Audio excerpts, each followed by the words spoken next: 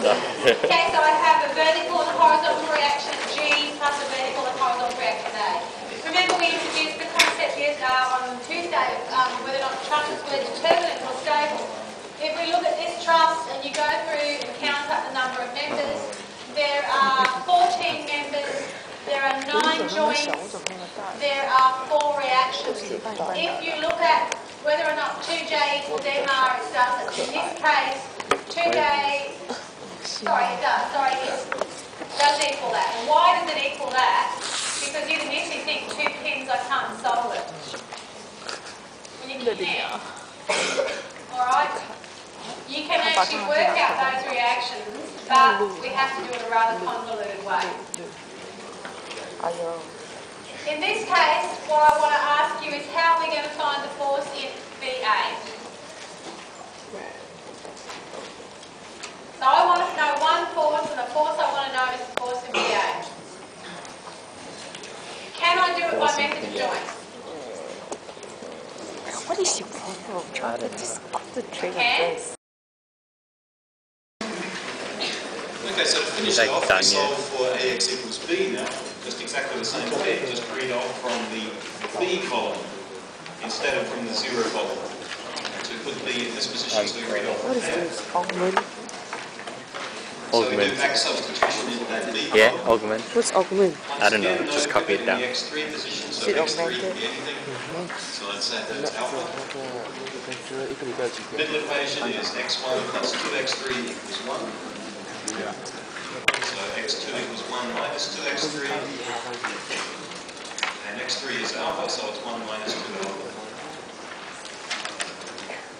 And the final equation, x1 plus 2x2 plus 3x3 equals 2. But x2 is 1 minus 2 alpha. x3 is alpha. So we get here minus 4 alpha plus 3 alpha. No, So that's just minus alpha. And plus 2 on each side cancels out, so x1 minus alpha equals 0. So x1 equals alpha.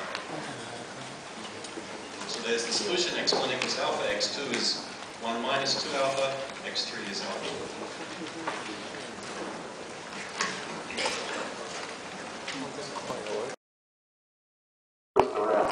It's still the same molecule, but what it's not. It's twisting, so it's turning into a different molecular structure, twisting around like that, yeah? So it's like it's one molecule going to one molecule, but it's changing its structure to a different molecule. Okay. So that's what we call isomerization, just some rearrangement of the internal bonding to make a different molecule. So we'll take this very simple case and look what happens. Here's the free energy for species A. GA is GA naught plus RT log PA. GB is G naught B plus RT log PB. This is the equation we saw on the last slide, okay? And so how about delta G? Delta G is, let me go back. So delta G is like this one minus this one. So it's this side here minus that side there. Okay, that's where this comes from. So delta G is GB minus GA. And if you subtract those two right-hand sides, you get GB naught minus GA naught plus RT log PB minus PA.